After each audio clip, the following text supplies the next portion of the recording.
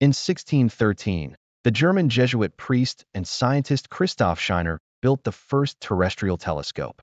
This instrument was a significant advancement of the optical devices known at the time and was used to observe objects on the Earth's surface more clearly and in greater detail. Scheiner, who became especially known for his astronomical studies, initially did not use the telescope for observing the stars, but rather for analyzing geographical objects, such as the distance between buildings or the shape of landscapes. The terrestrial telescope differed from earlier astronomical telescopes because it was specifically designed for viewing objects on Earth.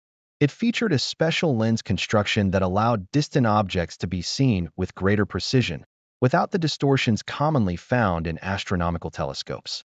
This development marked an important step toward modern optical instruments used today in both astronomy and various scientific and technical fields. Although Scheiner is best known for his discoveries related to sunspots, his terrestrial telescope stands as another example of his innovative spirit and broad scientific interests.